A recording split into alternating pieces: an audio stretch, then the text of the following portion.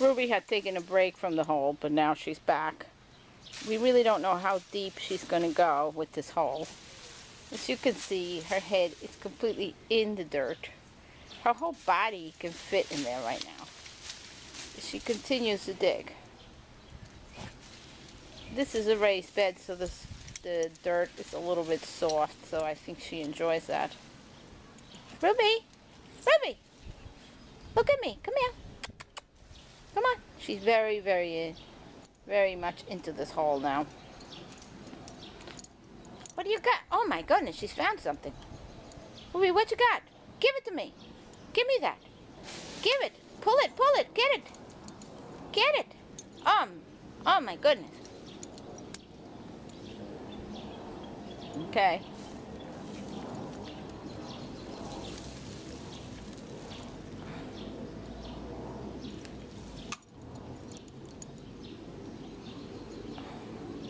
I think she's found it. Whatever it is, she has found it.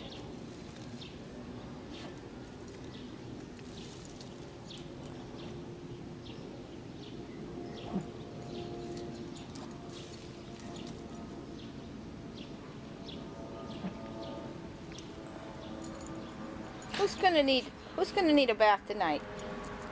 Oh my goodness. Oh, thank you. I've been meaning to dig that root out, and you have actually dug it.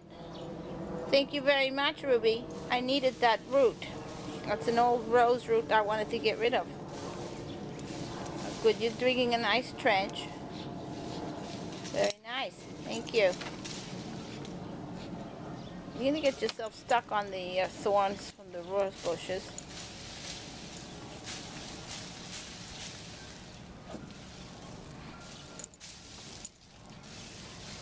This is the first time Ruby has dug such a giant hole. She's dug little ones before, about 3 inches deep and about 6 inches around. But this is the first time she dug one that is her entire body. And she seems to be digging a tunnel. I don't know how far this tunnel is going to go. I really don't know how far. Is she going to go through the tunnel? I really don't know. She's very busy.